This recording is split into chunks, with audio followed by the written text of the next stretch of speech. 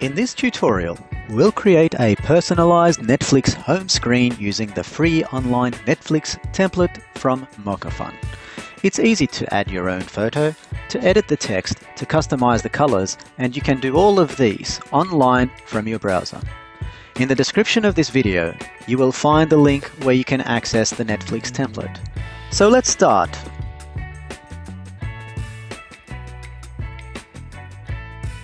Open the Netflix movie template and go to the Layers menu on the left. You can see that all the design elements are in separate layers. This is similar to Photoshop. Choose a photo from our elements, then Photos, Menu, or you can also upload your picture.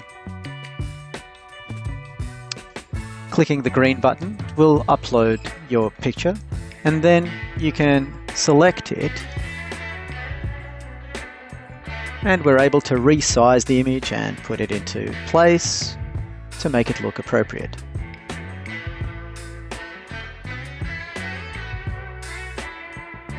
In MockoFun, you can edit your photos online and add smart, non-destructive photo filters.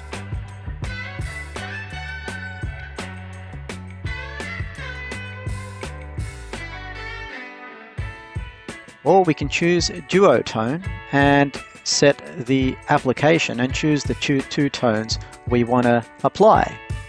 In this case, well, yellow and purple. And you can see the effect immediately. And this non-destructive method of applying effects means that we can always go back to our original if we would like to. So now we are going to edit the text. Click on the layer and simply type in the change as such.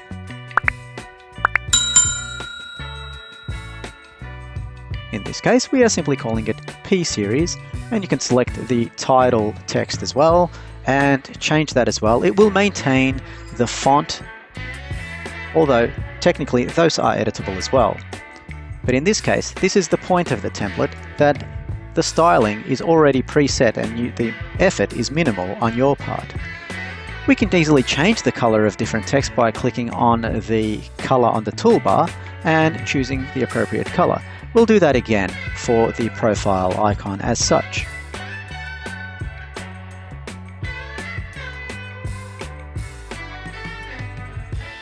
We are rewording menu items at the top, and pretty much any element, even at the bottom, we can also edit those if we wish to.